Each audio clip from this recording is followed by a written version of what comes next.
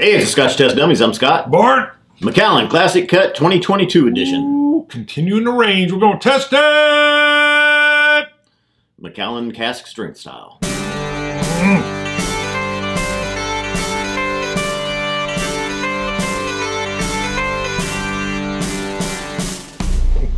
All right. I don't know what that was. That was like a caveman grunt.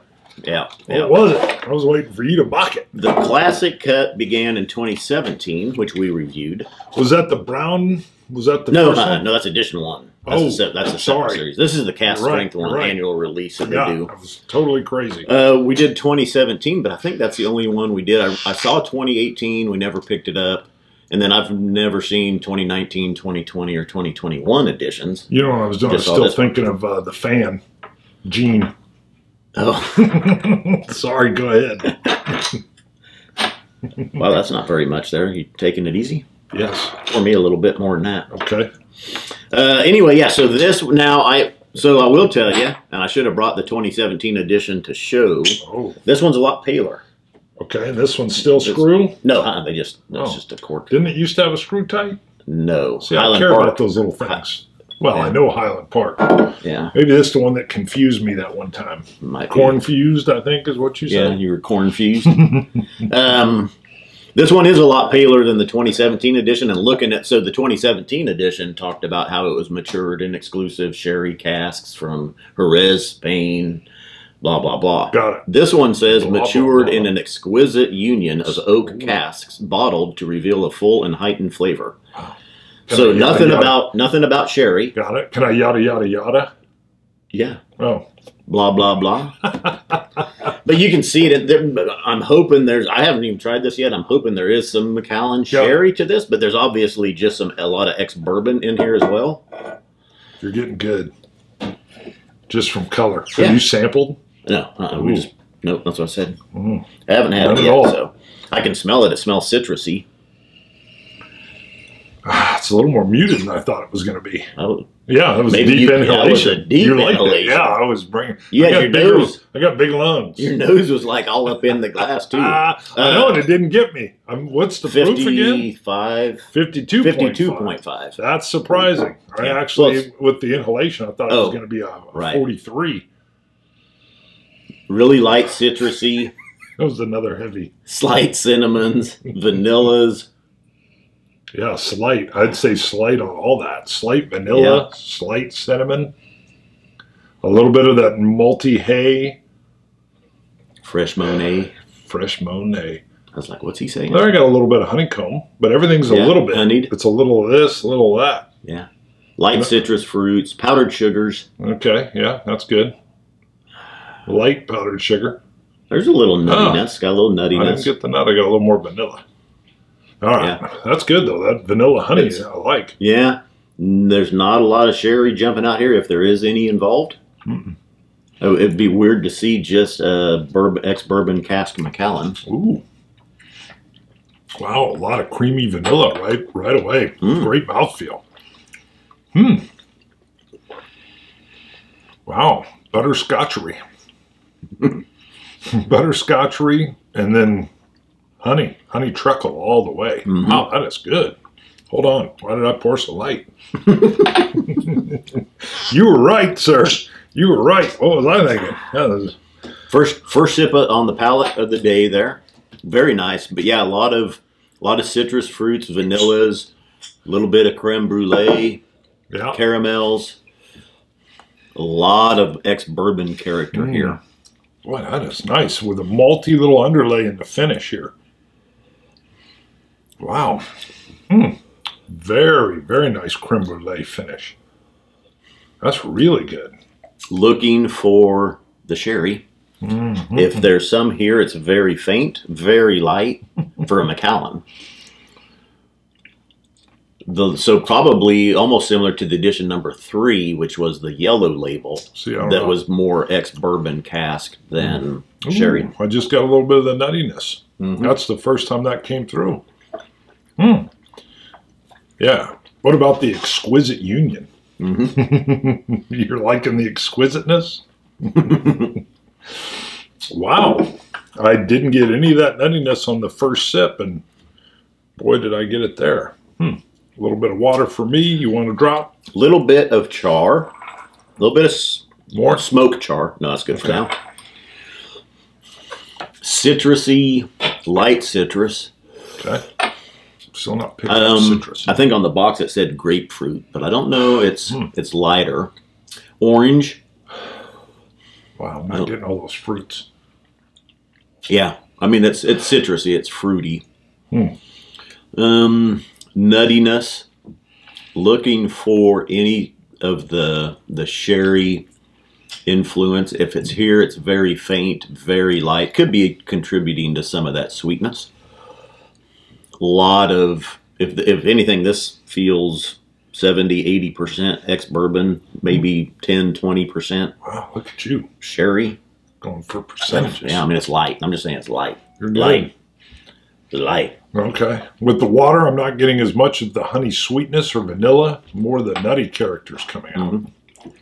I'm still not picking up some of those, maybe a touch of tropical. I don't know if I could go any more than that. Yeah, a touch. Which would be, maybe that's from some of the sherry. That's, oh, it does say something. Let's see, what does it say about sherry here? Small words. The Macallan Whiskey Mastery Team. Wow. WMT. Ooh. I mean, WMT, Macallan Whiskey Mastery Team, wow, has created this expression to perfectly complement the sweet lightness brought by ex-bourbon casks with the depth and complexity of the Macallan's sherry-seasoned oak casks. This limited expression delivers a full-flavored and memorable whiskey to savor. Yeah, yeah, it's very, very, very light sherry influence here. Maybe making some of that nuttiness. A little bit of the, maybe a hint of that tropical fruits. So a little bit of char. Good, but I enjoyed the first sip better than the third. I liked it better with the sweet vanilla creme brulee, and I don't know, not the nuttiness is good. It's all still nice, but I like that first sip better than the follow-on. So I would do no water. Ooh, even I added a little bit bigger drop of water, and I still like it. It's expanding on the palate a little bit. I think the water definitely helped it. Really? Maybe we'll start to reveal some of the sherry in it now with the water. Okay, maybe you can breathe. Or maybe let the sherry. Maybe if it had some exquisite breath. If it had a gentle marrying of exquisite breathe. Like your inhalation method was exquisite. It's like, I call that the Hoover. We're going to give it the full Hoover treatment. Well, I just kept not getting anything, and because you come in timid, you don't want to get the nasal burn from the alcohol outgassing, and then I wasn't getting it. Then even I noticed that's a lot of inhalation. I did inhale. I just got some raspberry. Kind of a raspberry with water now. It's probably bringing that out. That's probably some of the sherry now. I never got raspberry. Ooh, yeah. I know. Sweet cream. Yeah, that's what I want to get back to. Let me see. Yeah. I've re-poured. I'm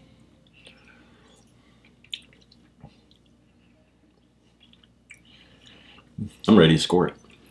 All right, neat. I'm getting the cream back on top here. I like it. Yep, and there's the sweeter vanillas again. So that's what I wanted to see, because this is a solid 90 with my first taste. It was actually dropping down. The nut was good, but I wasn't liking that sour nutty flavor as much. I would drink this neat, and neat, it's a 90. Ooh. Yeah. Where you at? 90. Got it. Yep. I didn't get all those other expressions you got as far as the tropicals, other than maybe a hint. Well, and I think that's because with Macallan, I want a little bit more sherry. I want some of that Macallan sherry goodness. 90 is my benchmark for really good whiskey, starting at an 80 for a score. This one boosts up. It's really good whiskey. We start at 80, and that's good whiskey. That's like the bottom of the good. And then as we, what I did was I got nervous. I was thinking 90 right from the jump. Then I started to get those nuttier flavors. I was like, and it was dropping, but now it's back. That's good. So play around with this one. 2017, 2018, these were $80, $90. Uh-oh. Hadn't seen it for a few years. Oh, Lordy. Did it go 180? 150. Oh, Lord have mercy. That's a pretty good increase. 50% increase over 3 or 4 years. I've known you long enough. When you started dropping the numbers, I thought this is going to be a bump. Yeah. It's going to be a bump. I did expect it to be a little bit higher. I thought maybe it was going to be 110, 120. So I was surprised at the 150. And looking online, 160 to 180 is actually kind of average, it looks like online. I wouldn't pay that. So, but you know me. You know me. Well, there's the thing. Okay. So a lot of people wanting to complete their collections or keep the annual editions. No, come on. You're going to buy it. You're going to keep it, and down the road, it's going to be worth more money. Not to me, because I'm going to crack it. I'm going to crack it. Can't do nothing with it once you crack it. And then you're going to kill it over the weekend. I'm going to kill it. What he's referencing. Was that Westland? What was that called? That was the marriage of everything. What's the new? It was the American single, or no, it's American single malt. Okay, because that's their new thing. It used to be American oak. Right, and then they used to have the sherried, and then they used to have the peat something, and now it's just one deal. I was a little lukewarm, and then I got to try my older ones, and I was like, wow. And then I set it upstairs. Upstairs is the danger zone, because upstairs it's liable to get an ounce pour at night.